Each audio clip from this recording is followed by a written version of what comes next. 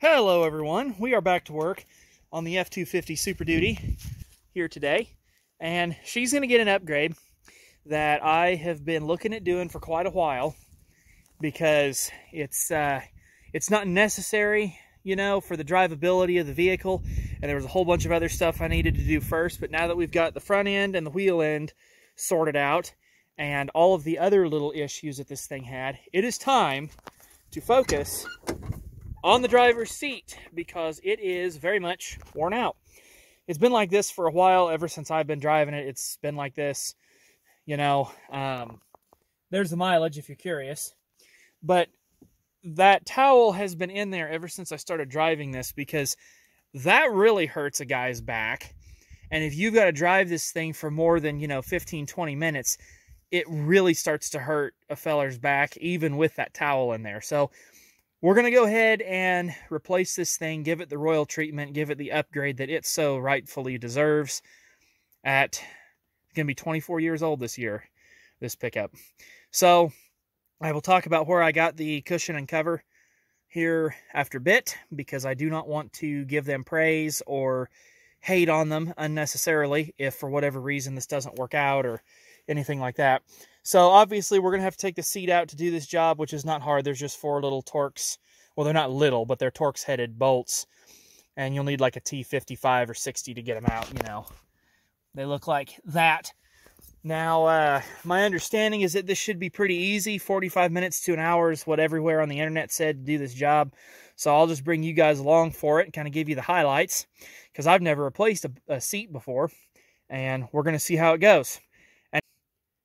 Somebody likes to leave stuff in their pickup. I guess we'll have to clean this out first, won't we? All right, well, I forgot. This is a little special. So it is T55 on the front, but then on the back ones, for some reason, it's just a regular hex. So I don't know what the actual socket size is. It's probably like, I don't know, 15, 16 millimeter. I'm using a 3/4 because I've had this seat out of here before. Believe it or not, I did empty everything out of this at one time and clean it, and that I don't think even was a year ago. And it's already dirty again because, it's a work truck. But now that we have the door shutting right and the air conditioning working, I should be able to leave the door shut and keep more dust out of here. So I ought to clean this again. Y'all let me know down below if you'd like to see me clean this pickup. But there's also this connector underneath with a little tab like so. You just push down and pull out. It's something to do with the restraints.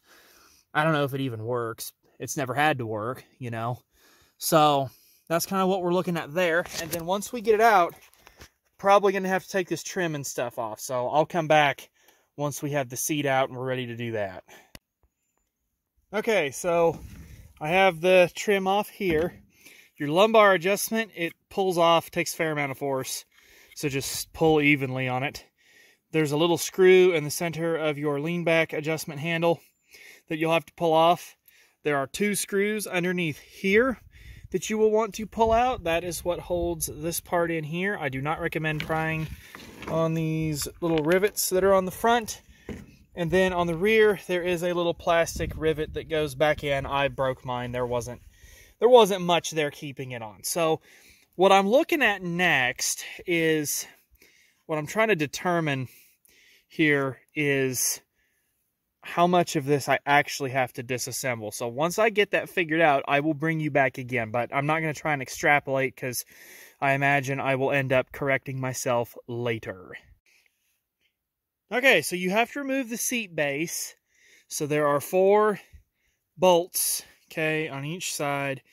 And, well, they look like this. You will have to move each end back and forth. Now, this one up here, which would be, if you're sitting in the seat, this would be your right-hand rear, okay? This one you can start with a 1/4-inch ratchet and a short 10 millimeter. But once you get so far, you're gonna hit this part right here. So then you'll have to take a wrench and get in there and back it off the rest of the way. But it doesn't come out too bad. And then you will also have to pull the bolt that goes in here, which holds your seatbelt latch system. There's that connector and all. That is a T50, but a let me think, what was it? what was the other one that I had? A T45 would work in a pinch, but a T50 is the right size, and that fits it really good. So what it looks like now, I'll back up a little bit. What it looks like now is that I will be able to just come in here and pull these off, right? Because this spring system down here is not attached to the underside of the seat cushion, you know. So I think I will just be able to pull these off, and I should be able to work the cushion and cover out of here. So I will do that, and I'll let you guys know how that works. Well, I got it off. It was a little bit of a process. You do have to, of course, unhook all of these here, which I don't know if there's a good way to do it or not. If you're a professional seat installer and you know a better way, then you leave it down in the comments. But the best way that I figured was to use a pair of channel locks and kind of get over them, right? And then I wasn't trying to grab hard. I was trying to hook that plastic on one of the teeth on the channel locks so that I could just kind of like pop it over the metal without bending it. But I did bend the metal some. That's okay, I can bend it back. The problem I'm having now, though, is that I noticed that this is all floppy. I got to looking, and you can see right there that this has gave way and torn.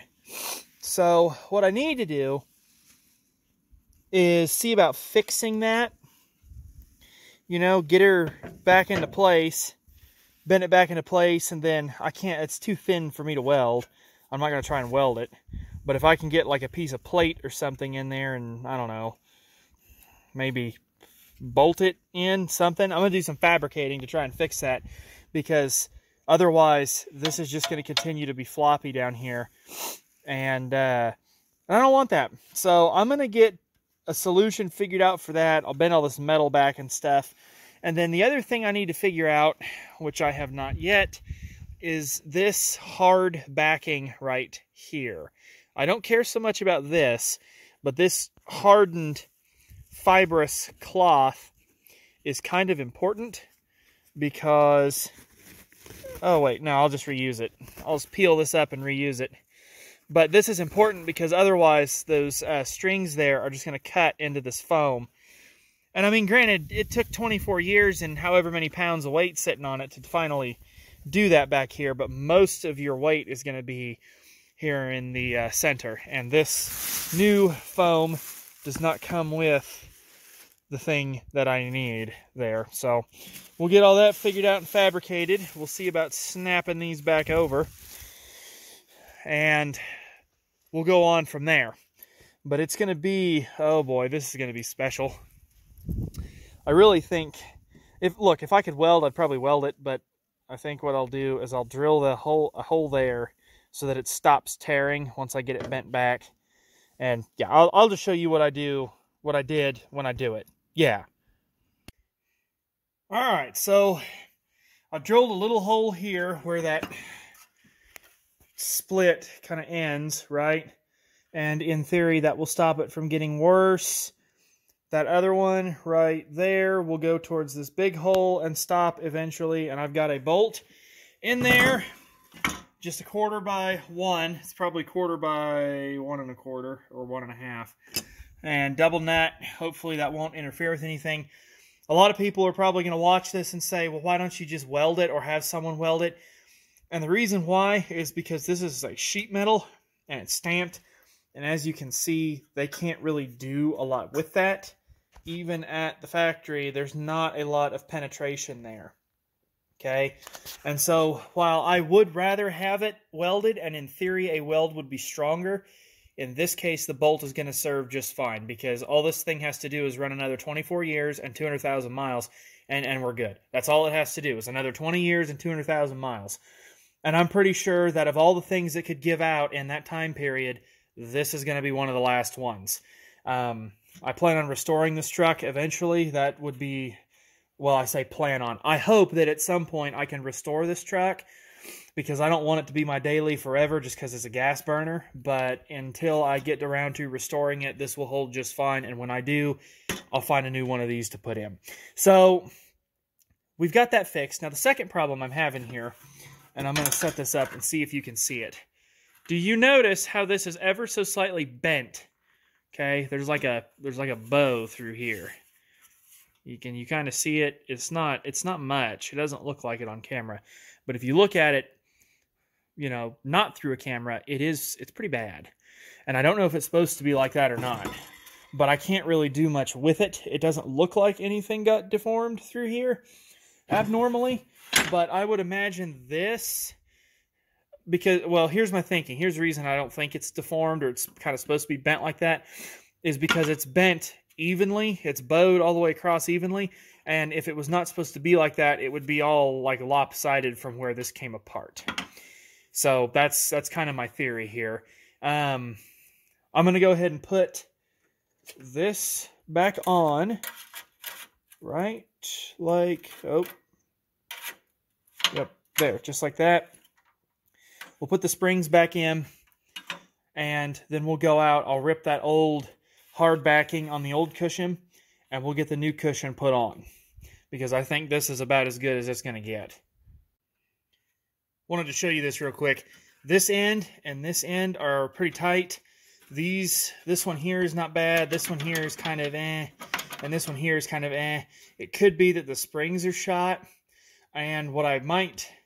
Actually, you know what? What I should try here real quick. I don't know if I can do this one-handed or not. Let's see here. If I swap this spring, like if I put this in the middle and we keep the springs balanced, if that makes any sense, we might be able to accomplish something here. Of course, do it. Almost. Come on. Yep. All right. Oh well. See, it's a lot more easier when you've got two hands and the camera's not on. Hang on.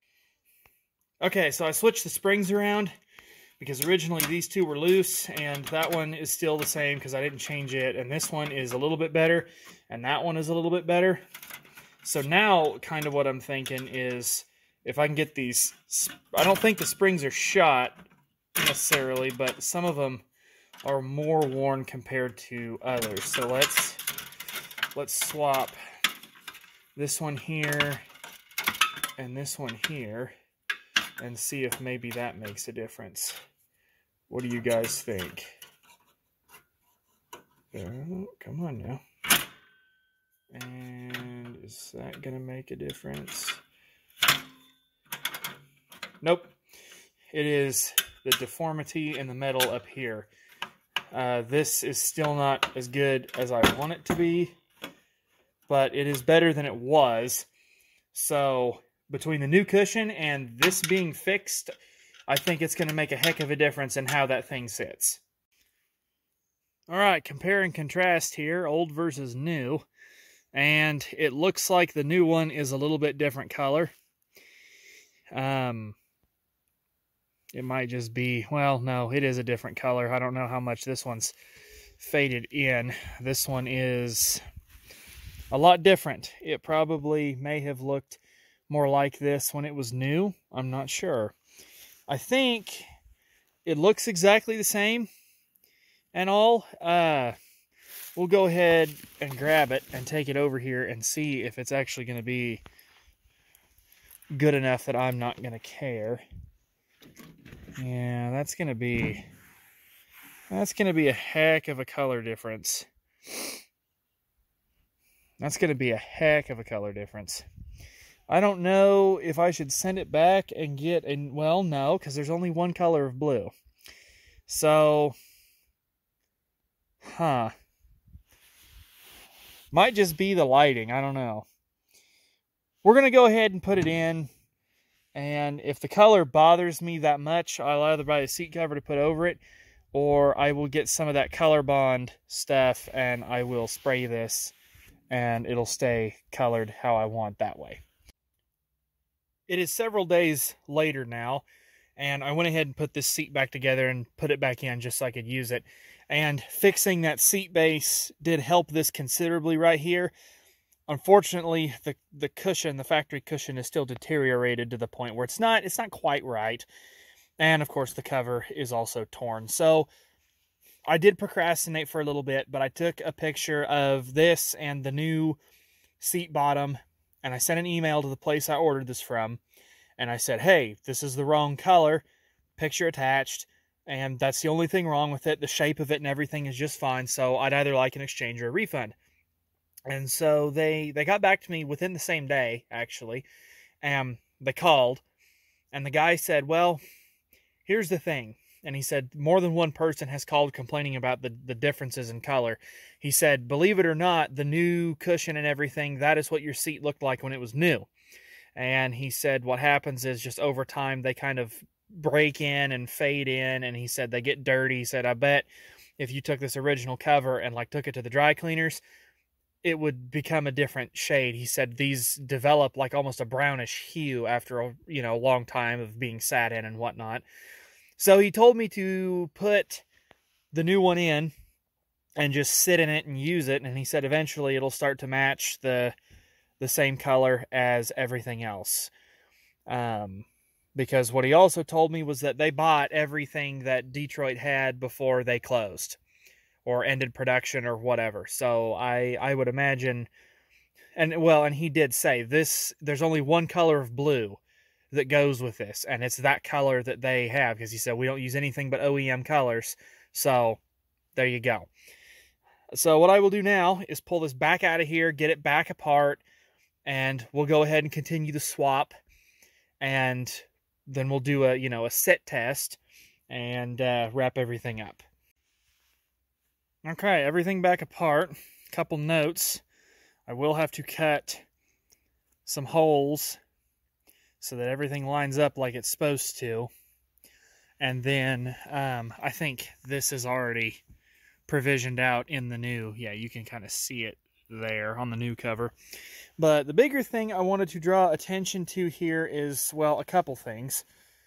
The first thing being, I found an easier, slightly less violent way to get these off of the seat frame, which involves basically, I don't think I can hold the camera. You get behind this on one edge with a screwdriver like so, and you push it up and away from the metal, okay? And then you get on the back side and pry it off that way. So what it will look like when you're doing it, I'll flip this base over here so you can see what I'm talking about. When you get in here, what you'll do is you'll get behind that plastic and pull it up like so, and then you'll kind of work your way back in behind, and you'll just kind of do this as you're going down. And that's a little less violent than trying to use the channel locks, plus it doesn't bend this. So I figured that out. Second thing I did is I pulled these off, and they're just nuts that are bolted to the bottom of the seat frame here. But, well, they're bolted to the seat track, which is bolted to the seat frame, and they're nuts. But what I realized is that after undoing 3 of them with a wrench, I realized that they put holes in here where you could stick a socket through and pull them out. So that was a little bit of a waste of time. And other than that, everything is as it was earlier in the video, because I am going to reuse all that old footage. And yeah, we're just going to go ahead and get this all replaced and fixed up. We should not have to do too much to this new bottom. If I can get it out here real quick for you. Like I said, we'll just have to, let's see, this would be the driver's side, so we will have to cut a couple of holes here, right? Unless, yeah, they didn't. So we've got a provision here for the seat, the lumbar cable to go through. They've already cut that for us, but the rest of it we will have to kind of mark out and cut. Well, I say I will have to. There's a slot here that will have to be cut for the seat belt cable and everything to go through. You know, that safety restraint deal that runs underneath here. I'll have to do that. And then, of course, this hole for where it bolts, where the back hinges. And then a couple more holes here. So I'll get everything laid out and figure out how I'm going to cut it. And then I'll bring you back when I get all that figured out. Okay, holes cut. Got this one here. And I crudely got these cut here. that should be, it's not perfect, but it should be enough. So how I did this, I even got that one there cut and this little one back here cut. So how I did it was I went ahead and peeled off the old seat cover, okay? So the way these are fastened to the cushion, it's a very intense form of Velcro, and they've got a strip running around the edge and then one up here in the front in the middle. And I assume this one's the same way. But you just carefully get in here and peel it off. What you might want to do is hold the strips because they will peel out from the cushion if you just yank on it. But I went ahead and took the old seat cover off, and then I got it fit as snugly over this as I could. And even though the sides, you know, right here were torn and all and kind of stretched, I managed to get it fit over enough that I could cut a few holes. And I just cut as big a hole as I thought I could get away with. If I need to make them bigger, I can. But there's a trim piece that will cover this, so if you screw it up, it's not too bad. Use a brand new sharp razor blade to do it, because that's going to make cutting the easiest.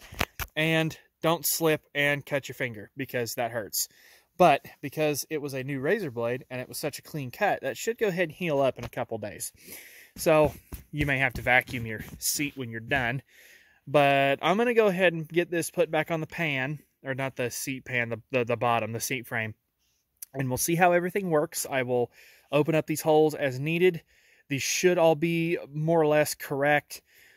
I don't know, because I would imagine at the factory when they were putting these together, they had a pattern and they had a hole punch, and they just went ahead and punched holes where everything was supposed to go. But because we are amateurs, or I am at least, we got to do it the hard way and crudely etch the holes in. But look at this. 1201, 24th of September, 2000. How about that? That is not far away from my birthday, which is why I've said more than once this pickup's as old as I am, damn near it. Just a little bit. So, yes, I will get this thrown back on, and I'll drop in and let you guys know if I run into any hiccups. Oh, would you look at that?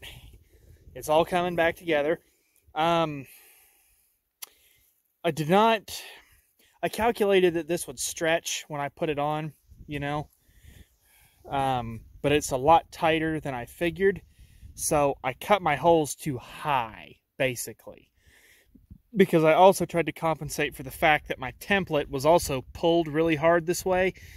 But I should have followed it more closely instead of moving up a little bit, because, yeah, this stretched quite a bit. But that's okay, because the trim panel will cover all of this. We have the other side firmly secured down in there, if you can see it. And I think if we play our cards just right, we can get this little fabric flap up, come on, and kind of tucked down in there just for that little bit of extra aesthetic.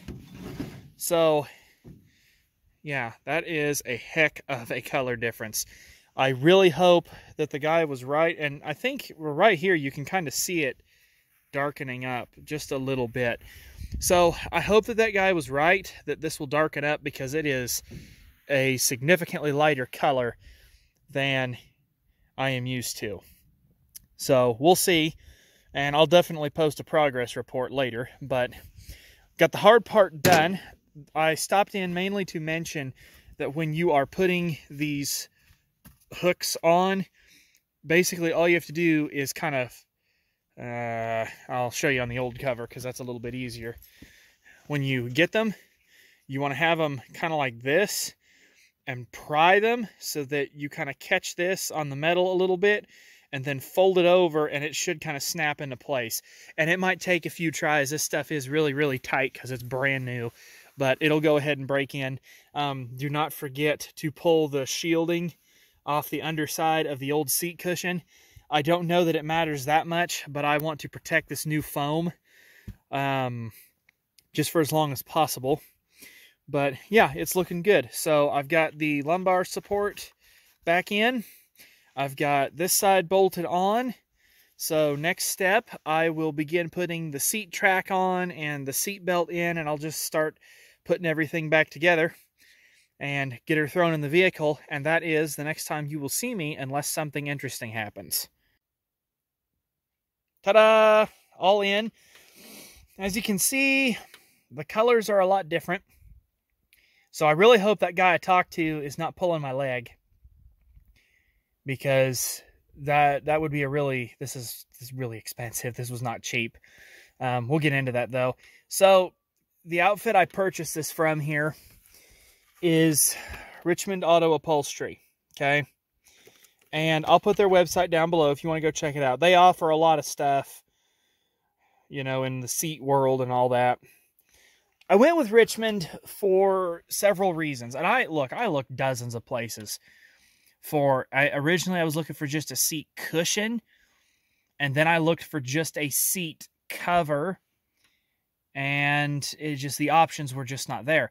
You can find brown and gray all day long. You can find King Ranch and Lariat all day long. But when you get into this XLT, this blue, this dark denim blue, you know, Richmond was the only place I found that even acknowledged that this was an interior color option.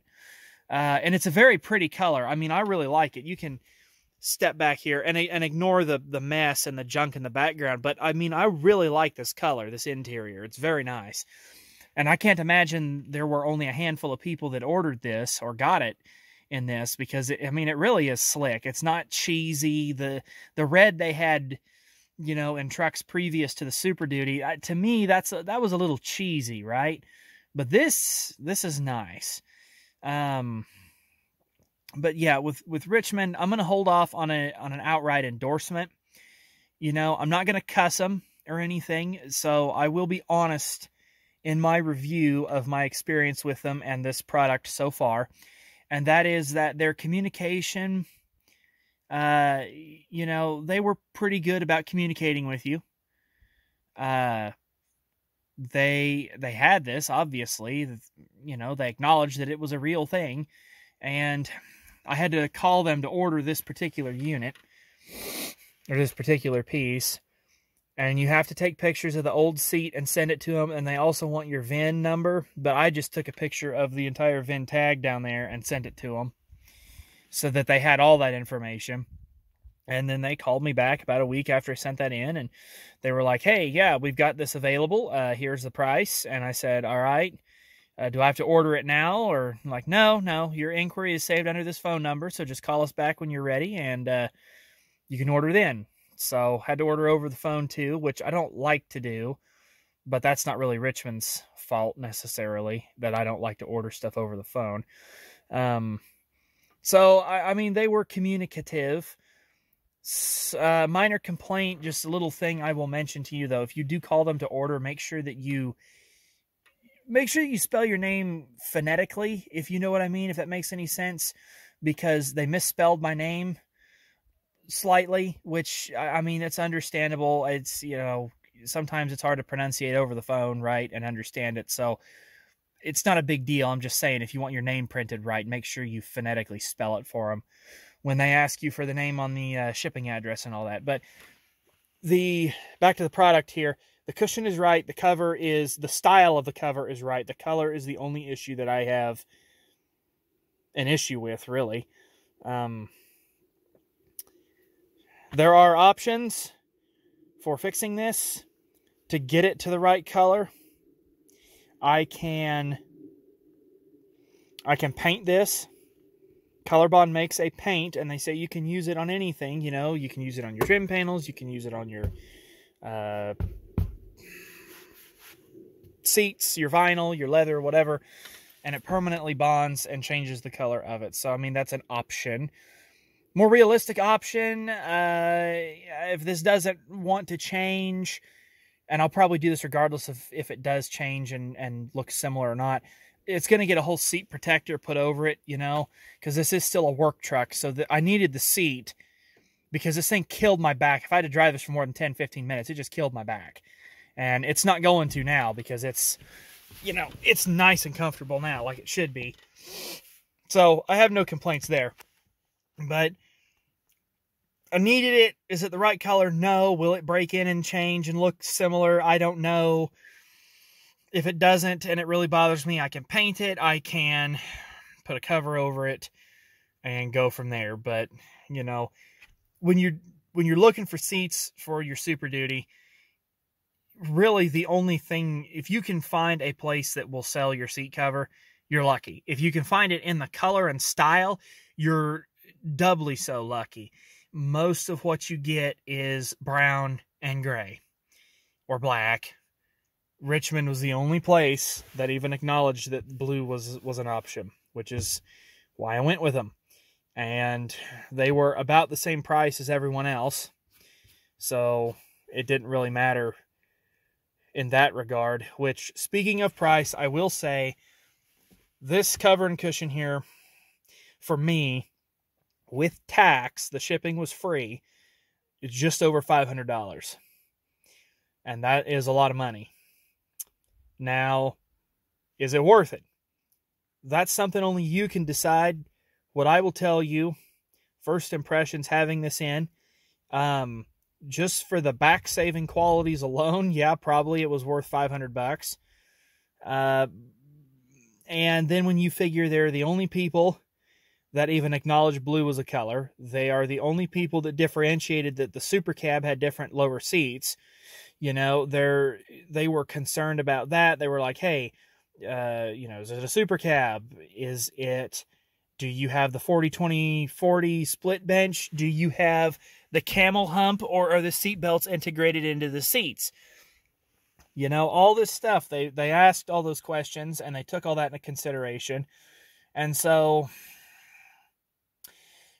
is it worth that kind of money? I think that's a little bit high, quite honestly. But, you know, this is a 23-and-a-half-year-old vehicle, and people who've moved on, and what few Super Duties, original Super Duties, are left, probably a lot of them are not in the blue.